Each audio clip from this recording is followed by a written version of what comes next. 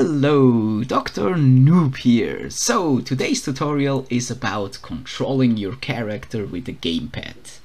I will go deeper into the input management of Unity, and it has actually nothing to do with the Corgi engine itself. This is a pure Unity thing. I will use the character that I've created with the Corgi engine, but if you are looking now this tutorial and you have never done anything with the Corgi engine, it doesn't matter, it works with the normal Unity input management. Very well, let's jump right in. So I created our character Super Fox, which has now 3 abilities.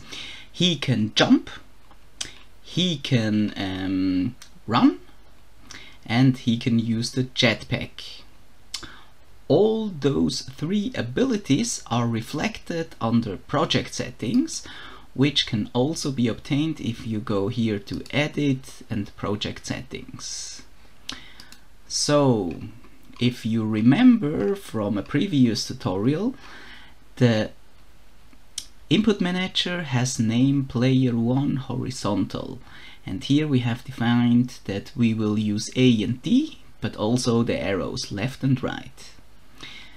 And we have also put up and down, and we have here for the jump the space.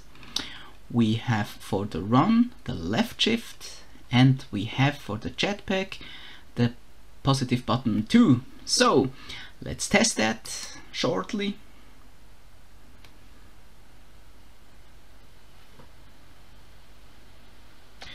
So we can jump with space, yes. We can walk and run with the left shift, and we are able to use the jetpack if we go and press the button 2. Okay, so that works. So I guess the first solution would be, if you have money, then you can buy a solution in the asset store. I've heard that there is one asset which is called Rewired, and it should be good. I have not bought it, so I cannot testify if it's a good solution. But anyhow, it is when you want to support more than one controller, and if the controller is disconnected and connected again, that it maps rightly. So I think it's a very nice solution as far as I've heard. If you have really money, so then please leave me a comment below and I contact you for sponsoring. Okay, so the second solution, if you don't have the money, is to Google for the controller that you would like to support. If you are doing a game which is then uploaded to itch.io, I would recommend to try to find out which is the most popular controller for your audience. Normally it is the Xbox controller and the PS4 controller. So you go to Google, put Unity PS4 controller mapping, and then you find some pictures like this one for the Xbox controller and this one for the PS4 controller. So those are the most common one, I would say. So let's take now one example in here, and this part is also important for the third solution, that you find out the logic about this input manager. So let's say we would like to have here the right and left axis. Also, what I mean is the horizontal movement on the 6th axis. Oh, and maybe jumping with the 0 button. Okay, so you go here to the input manager and you see you have here horizontal and vertical. This is, I guess, for the normal Unity persons. I have for the Corgi engine the player 1 horizontal, and at the moment this is set for the key or mouse buttons. So I would still like to leave that on the keyboard. So that means you can copy that one with duplicate array element and then configure it. So I have that prepared here already. So there is a second one which is called exactly the same, player 1 horizontal, and here I have the configuration. So you need to make sure that if you want to use an axis that you don't have that on key or mouse. You should have it on an axis and then go here to the 6th axis. If you want, let's go back here. If you want to use also this normal x-axis, then you can have again another one in here and have that on the x-axis. So now it should support for the Xbox controller this axis as well as this axis. So you see, you can have as much as you like. I personally think that if your game is one game which only one player is playing, then I really recommend to get rid of the other ones which you don't need. Because the more you have, the more complicated it gets, and maybe there is two same values, so make sure that you are not duplicating the same values on different ones. So if you're really just a one player thing, then leave it that way. Okay, that's solution 2.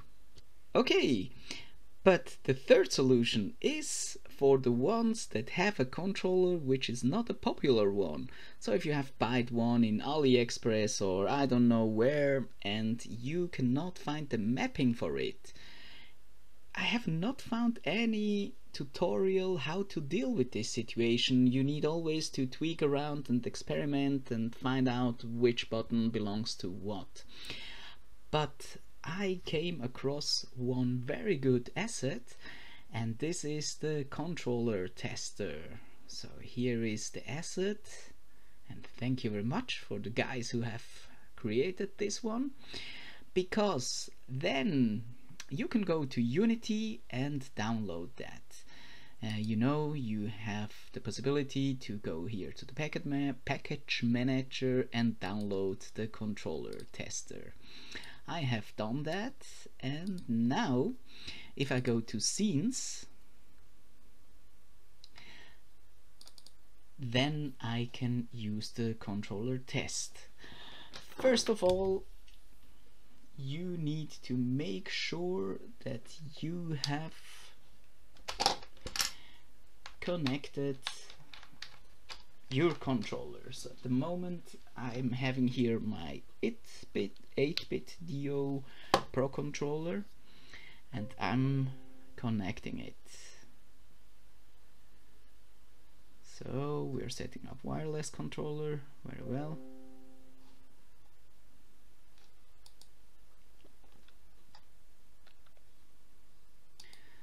So now that it's connected, you can go here to the controller test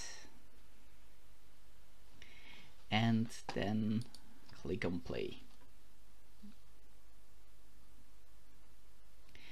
And now you see, well, you cannot see how I'm touching my controller, but you see in here under axis that the button that I would like for the horizontal movement is the 7th axis. And for the buttons I will start here. So this is number 1, this is number 2, this is number 3, and the next one will be 4, no, 0. So 1, 2, 3, 0. So now that I have this information, I can go in here and change that to the 7th axis. So I'm using the joystick axis and the 7th axis, so that's good enough for me. Then for the jump button I would like to use well, the keyboard for the space, but also the joystick button 1. So joystick 1 button 1.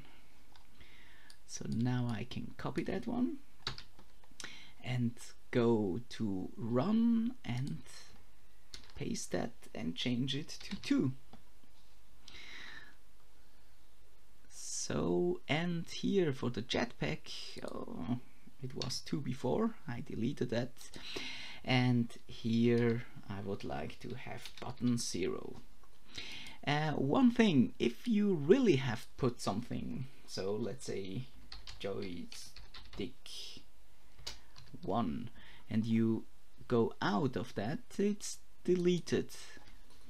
So I think that is very smart from Unity, that you can just type in and it forces you to use the right string for it. Okay, so now that I have set that up, I go now to my Sunny test and try that out.